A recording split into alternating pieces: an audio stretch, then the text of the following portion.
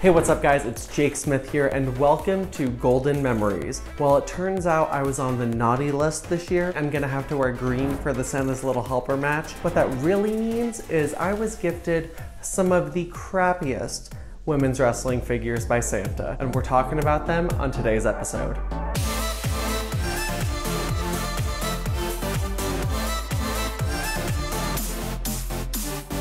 All right guys, welcome to Golden Memories. I spilled. So we are talking some of the crappiest women's wrestling figures today. Some of these were actually awesome when I was a kid. Some of them are just train wrecks. So the first figure on our list, Jacqueline. So Jacqueline was one of the bone crunching action line of figures.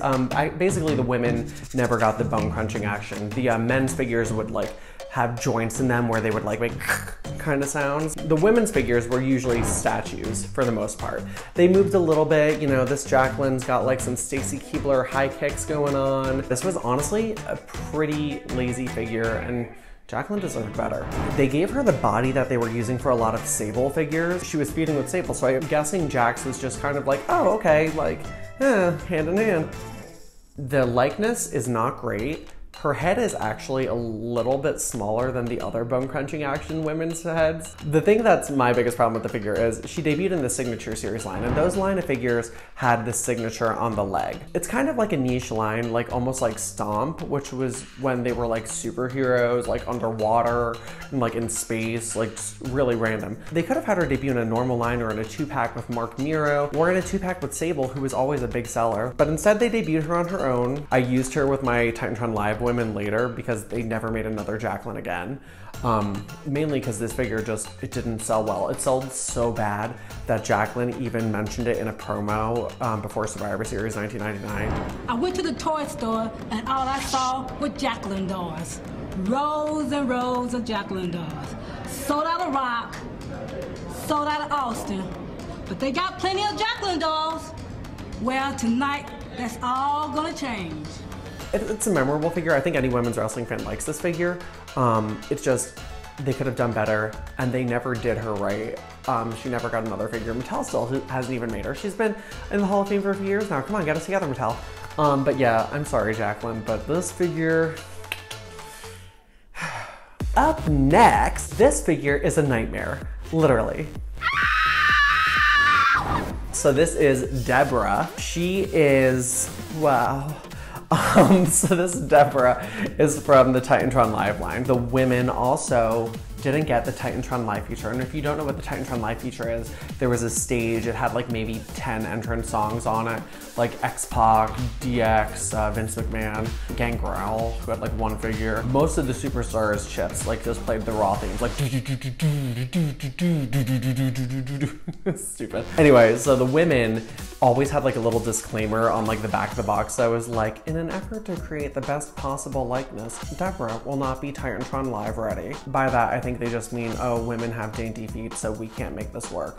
Some of the figures actually had decent likenesses as they got along the way. That's because they would scan in the faces of the superstars so they could get the best likeness possible. That sounds like something you could have done in an effort to create the best possible likeness right off the bat. So this Deborah is pre-real scan, so that's why the face looks like stuff of nightmares. The pre-real scan figures, honestly, for the Titantron Live line were just awful all around. The Triple H, it is the most terrifying thing you will ever see in your life. I don't know who is it. The only one that was like decent was Kane, and that's only because he was in a mask. So this Deborah was actually scheduled to come out in a 2-pack with Jeff Jarrett. I remember being really excited about it. I wanted to recreate matches with the China Titantron Live figure, which for some reason came with like a door with rats on it. The accessories were really strange. Jarrett obviously canceled, so Deborah was thrown in with Stone Cold despite them not really appearing on TV together at all. He was in like a hunting jacket or some crap, and she was in this. My biggest gripe with this Deborah is there's no puppies. None of the Deborah figures really had cleavage, unfortunately. One of her legs is actually like much longer than the other, so she kind of stands like sideways. It makes no sense. This is the only Deborah we got from Jakks Pacific's Titantron Live line, and it was worse than Deborah's cookies. Coming up next is probably the most disappointing figure debut I have ever seen. So for years, we did not get a Trish Stratus figure. And then we got this. So beautiful. Wow.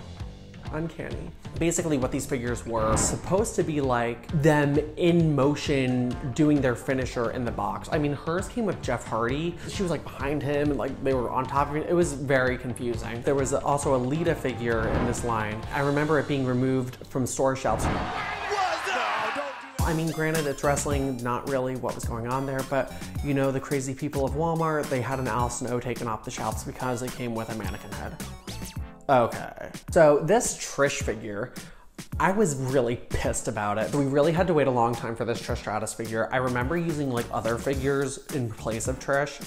I had a Baby Spice that had like a ponytail and a jacket that I used for a little bit. And then I broke her. She got thrown out of the ring in my action figure Women's Royal Rumble. 10 people because there were like no women's figures. So I had to replace her with a Britney Spears figurine from the Crazy video. So she was wearing like a green tank top. It actually would have made a great Tori with one R, not a Wilson. This is like in one of her outfits, probably circa 2002. We didn't get anything of her in her TNA days, nothing of her with Vince McMahon. I will say it's pretty cool that it's like an actual cloth outfit. Like kind of reminds me of Barbie's, which I love Barbies. It actually kind of looks like Carmella if she had bad teeth. And then it has like There's Something About Mary hair, which I hated. I hated these figures so much. Triple H had like troll doll hair where it was like standing straight up, like, ah! I mean, she ended up getting a really great figure with the Raw 10th anniversary set. It came with the cowboy hat, the finger pointing. I think they used the Molly Holly body for her, which worked great for Trish. It was an awesome figure. But this was a really disappointing debut figure for Trish. Yeah, no. Speaking of disappointing debut figures, oh, this one made me so sad. Victoria. I was really waiting for a Victoria figure for a long time. They basically skipped over anything of her from like 2002. I think this one actually came out maybe 2004, 2005. And this is what we got. So the cool thing is Victoria was the first Ruthless Aggression style woman. You know, they were releasing women still for a little bit in like 2-packs mainly. Like we had a Tori Wilson repaint. She was with a Billy Gunn figure. She was using like the Lita body for a little bit with the Tori head, but actually was a great likeness. We got a Stacy Keibler and like her pink t-shirt and the white shorts that came with the test, but none of them were the Ruthless Aggression style. And it was a trial and error. The face is great. It's awesome. I wouldn't have picked this attire. Like, it's not the right cut for her top. It's whatever. But the arms, like, why? Why are these so long? These are like the length of her body. These are crazy. She doesn't have her armbands on. The later Ruthless Aggression women were awesome. There's a great Lita that came with, I think it was Matt Hardy. There's a great Trish with the jumpsuit. Victoria was redeemed. They made her WrestleMania 20 outfit with the white, shorter arms and the armbands. And she came with the women's title. This sucked. It was in a 2-pack with Steven Richards in the Adrenaline series. I'm sorry, Victoria, you deserved a better debut figure. Now looking at some newer figures, the Mattel figures were great right off the bat. They had Beth Phoenix, Mickie James. I loved Maurice's first figure, but like, you know, just like Jakks, there's bound to be a few crappy ones. Unfortunately, the one I'm gonna highlight is the recently divorced Lana. Before, you know, Lana left Rusev for Lashley, she left him for Dolph Ziggler. Back in 2015, she was rocking an all denim outfit, got the ponytail, which we didn't really see before. The shoes were the sneakers. And this is supposed to be denim, but it's actually more just like a cow print in blue. The face. I wish I recorded my husband's reaction when I showed him this because he thought it was Triple H's face by accident. She hasn't really had great luck. Her figures with the suits with Rusev were great with the bun. I'd love to see her in wrestling gear. Yeah, you did her dirty, Mattel. And the last figure we're gonna highlight, I actually really love this figure, but there's a major problem with it. It's a Titantron Live Stephanie McMahon figure. I was really excited about this figure because she was in the leather pants with like the sweater for a lot of her figures. I hated that look. Like Stephanie was on TV like rocking these like cute dresses. Her figures just like didn't match what we were seeing on TV. This figure. I mean, I was never really a big fan of this scan, to be honest. I know people love it. For me, it didn't super look like Steph. I do love the dress, but if you have this figure, I think you know the major problem. Where are your panties, Steph? Yeah, so for some reason, Jax decided to not paint panties on this Stephanie McMahon figure. But what makes it worse is like, there's definite molds on it to make it look like something. Yeah, I haven't seen too many of those, so I can't describe how accurate or inaccurate that actually is. But yeah, so this Stephanie figure, yeah. So that's like super fun. I think they did re-release it, you know, with some clothes on. This Stephanie is one of the crappiest figures, unfortunately, but I still use it in my wrestling figure fed all the time. All right, guys, it's time for my favorite portion of the show when I ask my husband questions about wrestling that he has no idea what the answers are. You might notice a little guest we have here today. Doug, who is this? This is our new dog, Ralph. We couldn't film without him barking at the door. And I have to hold him because he likes to shit on the rug. Yeah. So if he shits on the carpet, he goes back to the shelter, right, Ralph? I don't think they're really sure. Yeah, but we're really excited to have a new member of the fam. So Doug, today our show is all about some of the crappiest women's wrestling figures. Did you ever get any toys as a kid that like you just thought were like crappy? Oh, well, yeah. I mean, not women's wrestling. Well, like, what was your like niche thing? So like Doug always like gets on my case because like I love women's wrestling toys, and he like didn't have a thing. He's like, oh, you have like all these collectibles, and like I don't have any. Like, what is your hobby? Like, what are your interests? Oh, you know, I don't really have any. It's taking care of me. What an interest. I found some figures of women that I know you'll know. So I'm gonna see if you can guess who they are by their likeness of their figurine. Okay. All right. I think you'd know who all of them are. Yeah. I'm pretty sure. Oh, we'll find out. Probably talk about them. Who is this? Really big thighs. God. Like, I would almost say though, it almost looks like Bailey. It doesn't with Bailey!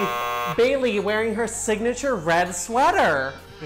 Oh. No, yeah, it's not Bailey. I know. This is Stephanie McMahon. No, it's not. Oh, okay. I see. Do you sort of see it? She does not have thighs like that. No, she doesn't. So like this was actually one of Stephanie, this might have been her very first action figure. So this Stephanie is based off of when she was a heel for the first time with Triple H. But yeah, no, this is Stephanie McMahon. Great one. So who is this? Ooh. God, it's not like Maurice, is it? Maurice? Wait, is that the right person? Oh, I don't. Well, her name is not Maurice. Here's Mickey James and Maurice. Actually, Maurice, not Maurice. Oh, sorry. Maurice. I was looking. Gotta roll the R's. Oh, I didn't know it was spelled like Wait, that. can you roll your R's for everyone? No. Please do it. Maurice. Oh, that was pretty good. Not as embarrassing as I thought. Backfired. Sorry, so your guess is Maurice. What? Or it looks maybe like Lana. This is actually Sable. I wouldn't know that. Yeah. So this is like actually from her debut outfit. She was with Triple H for like literally a hot minute when he was Hunter Hearst Helmsley. Obviously not Sable's best look. She looks great in anything, but I'd rather see her in the leather Sable bomb shirts, kick pads, you know, the whole deal. So, but that was Sable. She had figures that were different and like basically in a thong, like after that one. So who is this?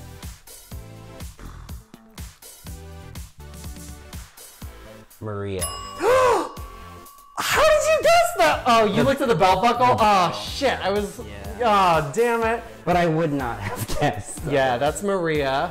Some might say she's the hottest diva. Maria is the hottest diva to enter the ring, and now she's the hottest diva to pose for Playboy. But yeah, no, that's Maria. Oh, that Maria. Yeah, wait, what other Maria? I don't know. Oh, the Maria now is the same Maria. Well, yeah, I just didn't know that's who we were talking about. Yeah, no, I mean, this was like was 2006, 2007. Okay. Like, that Maria is the same Maria now. She was in WWE before she was in WWE now, and like pregnant all the time. Okay. Shayna Baszler. No, that is not Shayna Baszler. She is mean mugging though. I can see it. She on currently? She works there currently. Rosa? Rosa left like 3 years ago, Doug. Wow. She had a baby and was like, Pella bye. Stop yelling. It's Mickie James. Okay. Like, she popped in my head, but like it doesn't look anything like her. It's really a terrible likeness. She did have like another figure where like her face was just kind of like, like. That's her. Yeah, I don't know what the look is supposed to be here. It's like they scanned her, but she wasn't ready to be scanned. Looks like she had her mouth guard in. And who is this? Ooh, is she like one of the people that you talk about a lot, like Tori or Kelly, or? So every blonde is Kelly I on the know. show, just so you guys know. Yes. So it's gonna be a guess for every blonde. Yeah. So are you gonna you want to guess Tori or Kelly? Unless you're gonna give me a hint, that's I probably really my don't best. want to. Charlotte? Fuck you. Yes, this is Charlotte. Oh, okay. You got that one. Yeah, so this is Charlotte from like her NXT days. Yeah. This was her first action figure. I remember being really excited for this figure, but like looking back on it now, she's had some way better figures. But yeah, no, this is not her best. So, but yeah, no, you actually, I'm surprised you did better than I thought you would. You got one and you cheated on one. Yeah. So yeah, not too bad. All right, well, I expect to see many a wrestling figure under the tree on Christmas. Happy holidays, thanks babe. Can you take the dog so he doesn't shit? Of course. Bye, Ralphie. We gotta talk about it. I heard the "you fucked up" chants. They were loud and clear. You guys wanted to see more of Lita on the TLC list. You didn't agree with the segment I had chosen for her, and you know what? I hear you. I was really hoping to highlight some other less talked about moments. We all know Lita is the queen of Extreme, the queen of TLC, dare I say. She's the first woman to really get involved with that type of match before WWE even had matches just for the women that were TLC matches. You know, I really probably should have shown a better moment for a debut episode, apparently, because that left a sour taste in some of your mouths, and sorry about that, guys. I could have done her giving Christian a Hurricane Rana off the ladder. I could have done her whacking Spike Dudley with a steel chair. I could have even done her taking all those 6 steel chair bumps from Stone Cold Steve Austin. There's no bias towards Lita. I had the pleasure of interviewing her and meeting her several times. She even sent a lovely video that we showed at my wedding to congratulate my husband and I. Nothing but love for her, and I hear you guys, and I empathize with you. So moving forward, just to make sure this is a show that you guys really want to watch and something you guys want to see, I'm going to be putting out on Twitter and Instagram questions for different topics. I've already put one out for a future episode, as you might have noticed. So on Twitter, look out for questions on Jake Isn't Jacob, and on Instagram stories, look for Jake Not Jacob Smith. I want your voices to be heard. I want this to be a show for women's wrestling fans, because that's what this is. At the end of the day, we're a very niche group of fans. We're very passionate and we really care. Women's wrestling fans were the minority for a while. I think we've all been that person who was the only one standing on their feet at a wrestling show in the past. This is a place where we should all feel included and we should all feel welcome. So I apologize for making any Lita fan not feel welcome last week. We'll get off on a better foot this episode, I hope. Thank you guys for making your voice heard. I truly appreciate it. All right, guys, that is some of the crappiest women's wrestling figures of all time. I know there are tons more. You know, what are some of your least favorite women's wrestling figures? Tell me in the comments below. But don't worry, we're also gonna do some of the best ones too. So if you have a favorite women's wrestling figure, let me know. Thanks for tuning in to this episode. Happy holidays, guys. Hope you guys get all of the women's wrestling figures you want under the tree. And if you don't, it could be worse. You could be getting one of the ones I showed today. See you next time.